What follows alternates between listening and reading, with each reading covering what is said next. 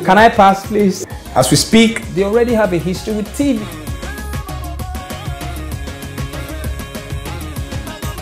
Can I pass? Those will be personal issues by two of my good friends. And if I'm here talking about them, it will seem like I'm taking sides. Okay. I'll just tell them that, please, there are some things we don't do in public space. They are both my friends. Helen is my baby.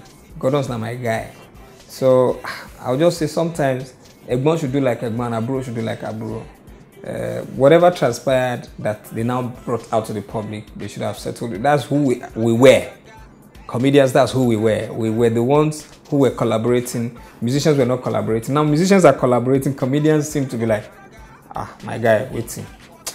Do your lane, make I do my lane. And that's not who we are. So I'm going to think whatever happened between both, they should just go sit in the corner, have a drink, and sort it out. And then move on. There's nothing to it. There's nothing to it.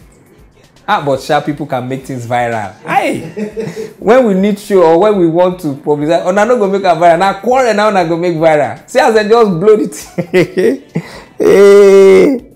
Berlusconi, Tatafo, I'm going to go settle the matter. I love them. They are making my work a lot more easier.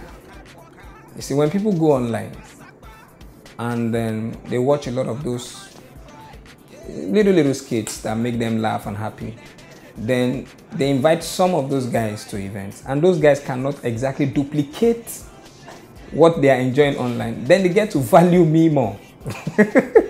So for me, it's a win-win. The guy online is making people happy. Their data is chopping. If he gets his money from his online source, it's fine. He's making some revenue. Then if there are a lot of them doing that, it means I don't have to work extra hard to try and impress my audience that I am funny until they come to the show and I give them their dish. So it's a win-win for everybody. And they also need avenues to express themselves. It's the modern age. People need to express themselves. They don't have the platform to come out to the public. If that's the only place they can do that, then they should do that. So I like it. I like it every time Bobby throws in something new. And then it comes out to the public and it delivers. Fine.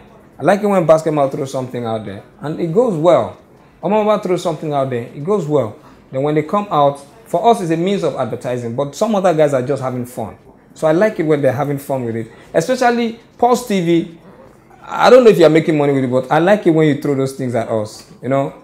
So it calms the nerves of my viewers. They respect comedy more. Then when they see me do it live, they yeah, okay.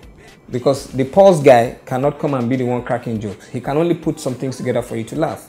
But when it comes to cracking jokes and doing some oratory story that is very humorous, then you get to respect that, okay, this guy is really doing some work. It's not easy. So win-win for everybody. I like it. It's brilliant. It's good.